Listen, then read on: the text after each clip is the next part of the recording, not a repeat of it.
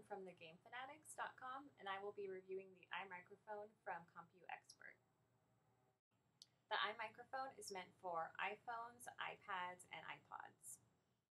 The iMicrophone is ideal for audio recordings such as lectures, business meetings, or interviews. So here it is, the iMicrophone. As you can tell, it's very compact. Let's open it up. So here it is. Again, it's extremely compact. It's very easy to carry around. And it also comes with a premium windscreen. It's included, so you could slip that over the microphone. We'll slip it into the iPhone 4. Very easy. This iPhone in particular has a cover on it, and it seemed to go in just fine. We also have an iPhone 3. Also fits just fine. The jack is 3.5 millimeters. So I'm going to do a couple of test recordings just to compare the two without the iMicrophone and with. The first recording is without the iMicrophone. As you can tell, it's just a little bit from my face, so it's not that far away. And if we play that one back without the iMicrophone, as you can tell, it's just a little bit from my face, so it's not that far away. So, you know, it sounds okay when it's by itself. Let's try it with the iMicrophone. And I'll start testing now. Again, just a couple inches from my face, so it's not that far away. Probably ideal for interviews or business meetings. I'll even set it on the table here. And we'll see how it does. Take out the iMicrophone. Probably ideal for interviews or business meetings. I'll even set it on the table here. And we'll see how it does.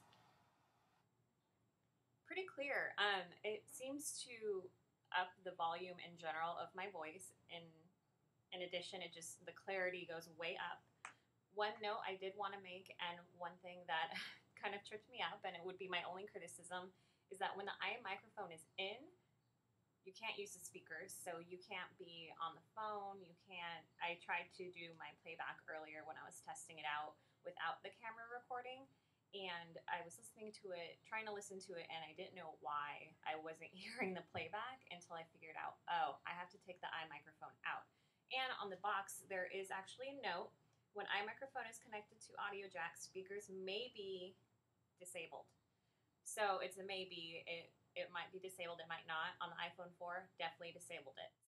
In addition to the close range test I did with the iMicrophone, I'm also going to post with this video audio files of a test run I had from 10 to 15 feet away. This would mimic situations such as being in a classroom lecture or a presentation or perhaps a business meeting in a conference room. Overall, I have high praise for the iMicrophone. The clarity is fantastic. It really increases the sound quality of the recordings, as you can tell from the examples I showed. In addition, it's really small, making it easy to carry around, and it's not going to bulk up anything. In addition, it cuts the need to carry an additional gadget.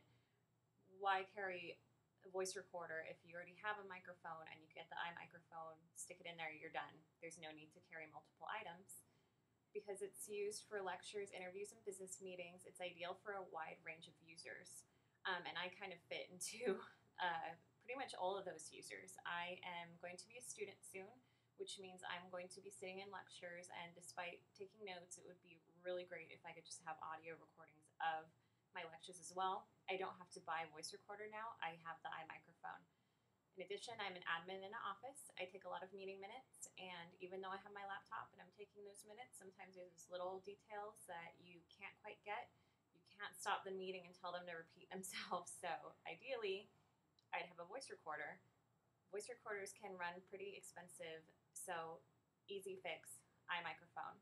In addition, I write for the Game Fanatics, and when I'm conducting interviews, I have my iPhone already, iMicrophone, so it is absolutely perfect for me. And again, I have really high praise for it. And at the price of $29.99, I would say it's definitely a worthwhile buy.